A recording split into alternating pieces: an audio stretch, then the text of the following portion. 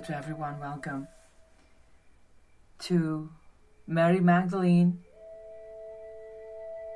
the teachings that we do together.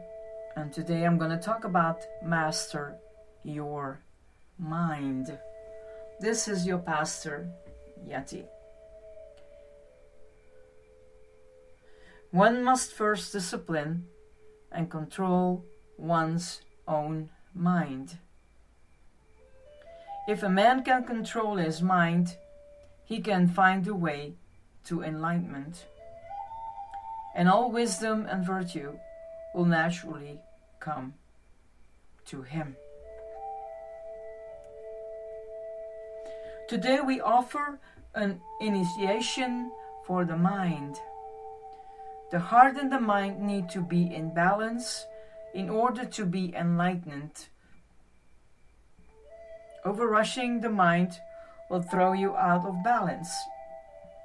Being out of balance with the heart will do the same. The heart informs the mind, as the mind informs the heart. This is why they have been given to you for your human journey, for both are needed and are gifts to be used together. That is the key to the full experience of being a sacred and powerful being. If one is closed, the other is overused, and you will not be able to flow in full frequency. Today is about learning how to calm and train the thoughts of the mind so that your heart and mind can come into balance. Some of you like to move from thoughts directly into action without passing through the heart.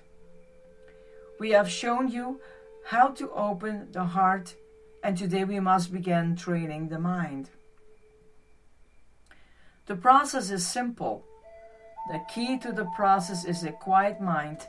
Sit and be still. Do nothing, and peace of mind will come.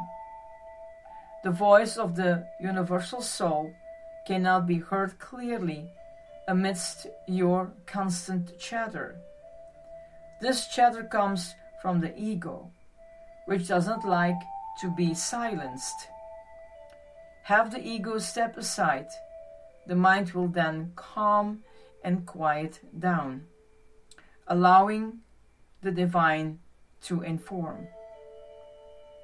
We are with you more clearly when you first take the time to clear the mind of egos, clutter, of external circumstances, of earthly troubles, of past and future worries.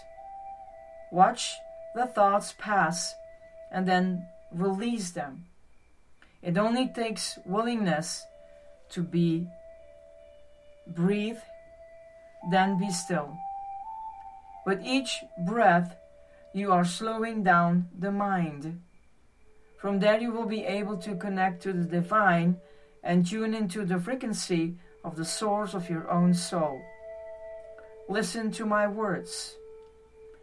I find my center in my body, and I begin to breathe. In each breath, I breathe it more slowly. I hear quiet come over me. I see the waters of my mind. The breeze now flows more gently. The rippling waters of my mind now fade into serenity.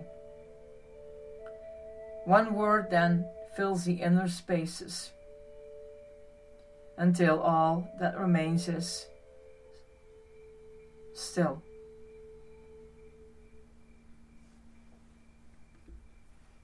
And so it is.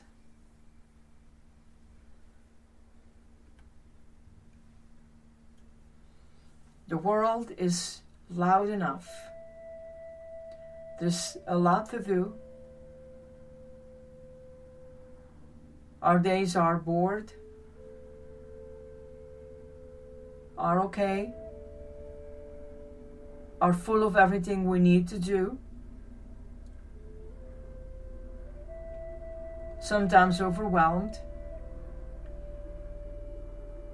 sometimes in the same pattern of our lives. Whatever is there that comes to your mind that needs to find a rest. And be still and help to set aside the ego.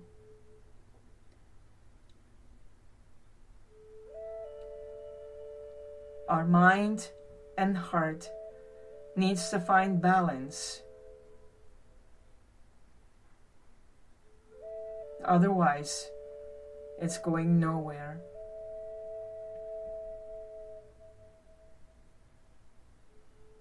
May your soul find rest and peace. This is your Pastor Yeti. Bye-bye.